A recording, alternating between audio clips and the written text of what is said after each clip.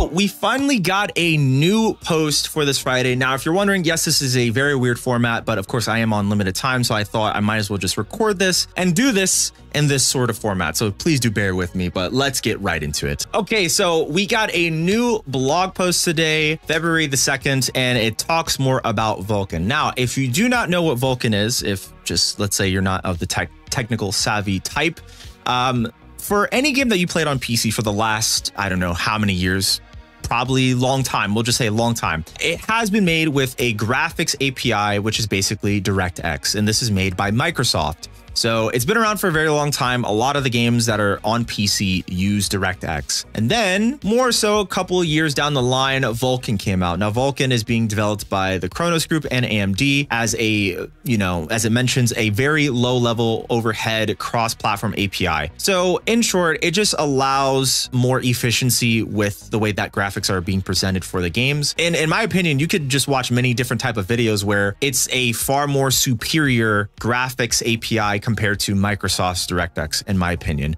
If there's anything that it would improve, obviously it's performance. That's the biggest thing. So why is this a big deal? Well, according to the first part of this blog post, Matt mentions, we plan to support S&box over multiple decades. So we want to launch on a modern graphics API and have no baggage when it comes to supporting new GPU features. We don't want to end up in a position where we have 4 different render pipelines. Source 2 already has Vulkan support, and Valve sponsors and contributes to Vulkan, and they've been willing and kind enough to keep sharing improvements to their Vulkan render system with us. Pretty much to kind of like sum this up, they're just wanting to future-proof the game so it allows them to do more things and utilize the GPU hardware. Not only that, as it says here, Valve is a sponsor and contributor to Vulkan, so they kind of help in terms of, funding for the developers who are working on Vulkan for this research, and also sponsor it as well too, which is really cool to see. And even for Valve, they're still consistently, again, giving code or just information to Facepunch to kind of make the game much better. So, and it mentions in the second part here, which is this isn't going to magically make the game look or perform better by itself, but we gain access to a new set of APIs to help us further push for more performance with GPU-driven rendering.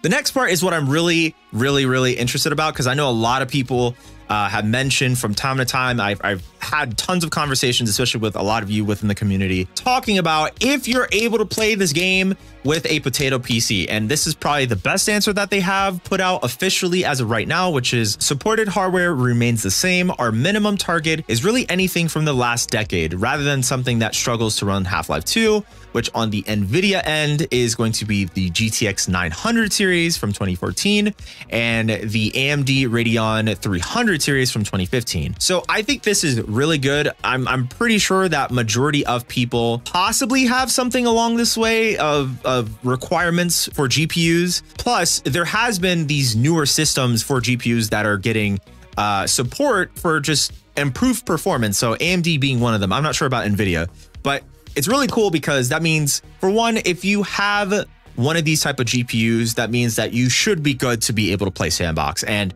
your questions have been all answered. So it's a really great thing that they finally brought this out. The other 2 things that they mentioned is obviously in terms of issues, it's not going to be perfect in terms of there's so much different types of hardware. And I know that's one of the biggest banes when it comes to PC gaming, is that if you're a developer making a game, depending on the type of game, if it's a 3D game, one of the biggest issues is trying to test different types of hardware and trying to make between minimum spec and recommended spec so that you can be able to play the game properly, even if you have a potato, or as I would say, like garbage PC. And the last part of this, which mentions about the shader compilation, in short, is just saying that before, what they had with their compiler, usually for every single game that you play nowadays, there's always like this really long time it takes to compile all the shaders that are needed so that you're able to just kind of render the game and then play it. And this is saying it's about 10 times faster, which is great because it kind of helps out with their shader graph system, which they've mentioned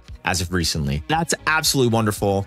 And it's kind of cool because not only that, they also mentioned that they are looking for graphical programmers and you can put your application, stuff like that. So it seems like they're wanting to expand in terms of Facepunch is wanting to expand, having more people on board with this because they are making a good amount of progress, but they could make even more progress if there's more people that could assist them. So if you're into that sort of thing, like I said, the blog post will also be linked down below.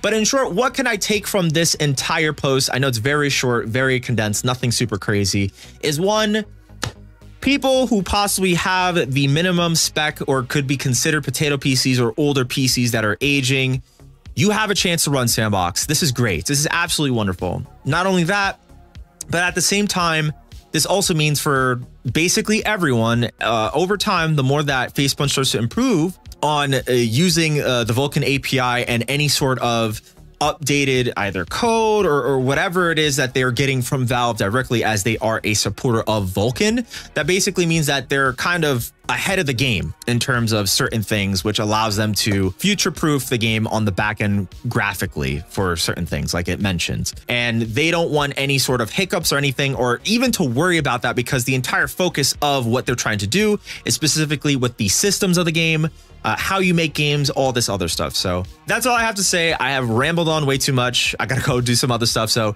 of course, again, blog post will be linked down below. Thank you guys so much. We will be back once more, either for next week or whatever other videos with the normal stuff. This was just something I wanted to put out. Nice, quick, and sweet, straight to the point without me rambling. So thank you for watching. I shall see y'all in the next video. Thanks for watching.